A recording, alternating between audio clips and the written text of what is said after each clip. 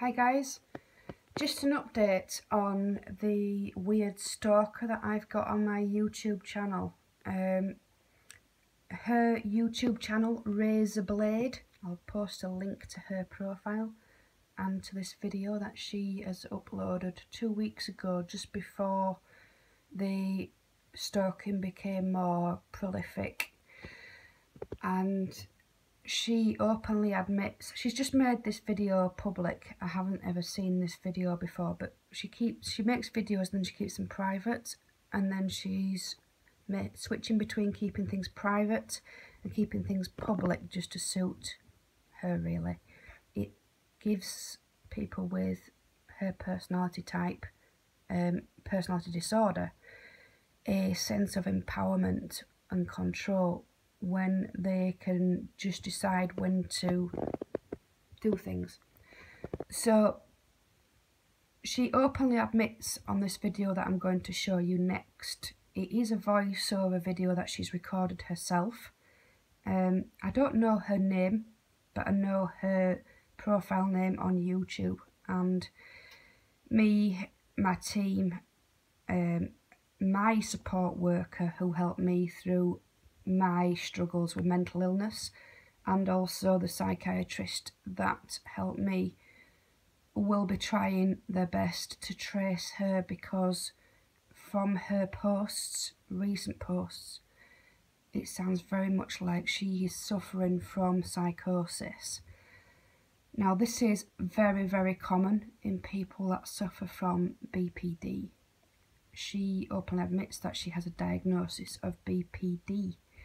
Now, I understand from my studies in psychology when I was 18 that people with BPD, or what is known now as EUPD, so that's emotionally unstable personality disorder. BPD is, or was called, borderline personality disorder. Now, it's now deemed as EUPD professionally by psychiatrists. And with that personality disorder, I mean, she does even explain herself that she suffers from frequent meltdowns, she suffers from impulsivity, she suffers from depression, she suffers from frequent acts of abuse, towards other people. So that can be stalking behaviour, that can be aggressive outbursts, that can be targeting people that she doesn't know, that can be attacking people even in the street, just very suddenly, which makes that personality trait and that personality disorder that she has very, very dangerous if she's not medicated for it. Now, she even openly admits on that video that she's not able to access antidepressants, which is rubbish. All people that are diagnosed with BPD, or emotionally unstable personality disorder, are supported by psychiatrists.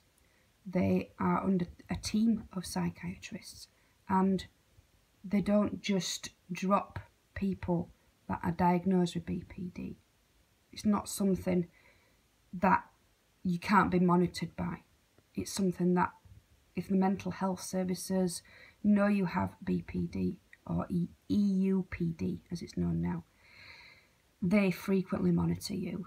And if you start having frequent meltdowns and start struggling or start engaging in negative behaviours, they can very quickly section you, and they can section you for months, and you have to then sit a tribunal to be released from psychiatric hospital.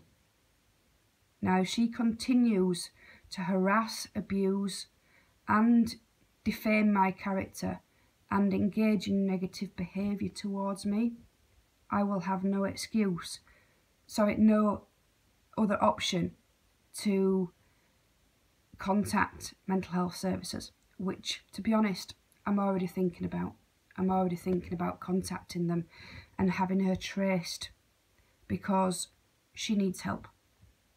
What she is suffering from at the moment is psychosis, and it's a very, very common illness in people with EUPD. Now, I find it very, very concerning what she's doing at the moment. She's purposely targeting me, and she's targeting me because I've been open about my own struggles with mental health, and I can see why she would reach out to me as an artist to maybe tell someone what she's struggling with, and I can read between the lines of that. Maybe she's doing it to get help, and I can understand that. I can understand that, and I empathise with that. I empathise with people that suffer from mental health issues, but I don't empathise with people that have mental health issues that use their mental illness or use their personality disorders to abuse other people.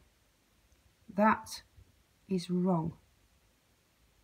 It's not an excuse. It's not a meal ticket to abuse other people. When you get a diagnosis with mental illness or a personality disorder or autism or anything like that, it's not an excuse to abuse other people. And that can land you in prison. If you do it prolifically, you can end up in prison because it's harassment. Now, this is a public warning to her, because I know she reads my posts, I know she reads my videos.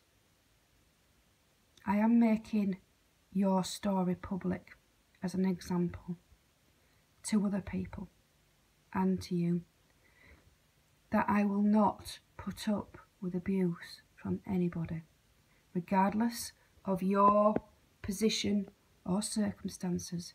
There is never, ever an excuse to abuse, defame, or write derogatory videos or statements about other people that are not founded. They're not provable. It is harassment. Now please stop it. And if it continues as of now, on the 3rd of May 2021 at 9 AM, if the abuse continues, I will have no other option than to contact mental health services and have you sectioned for your behaviour. It is a medical problem that you need to speak to your doctor about.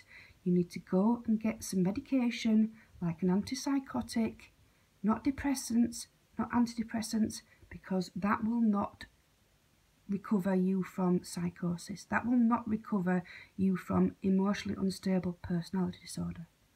You need to be on antipsychotics because your behaviour, your videos, your voice tells me that you have psychosis. Your behaviour is very, very consistent with someone that is suffering from a psychotic episode. Now please go get some help. Hi guys, so this is going to be a very personal update for me. Now usually I do reactions or share my opinions on people and certain YouTubers and whatever's happening. I haven't really been around a lot, so I'm going to explain why.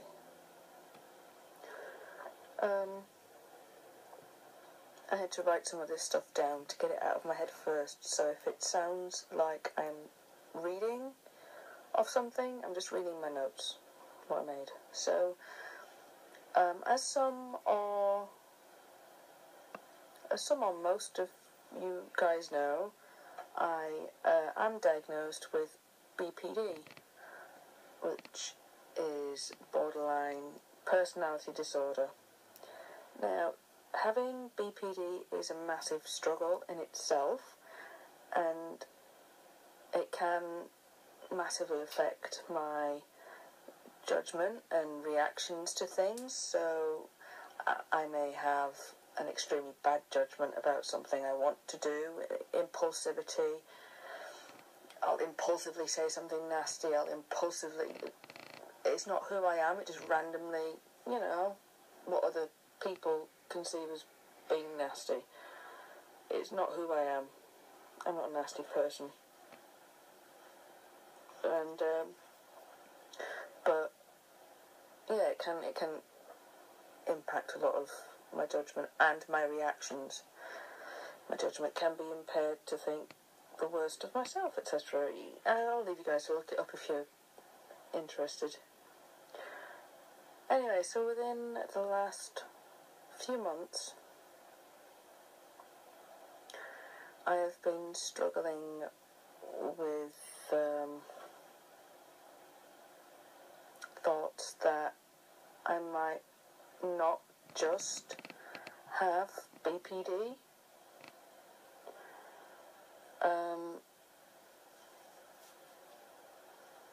And very few people know this. I think only 2 or 3 people know about it on Twitter, and my people closer to me know about it. So if you know about it, hooray! I consider you trustworthy. So basically,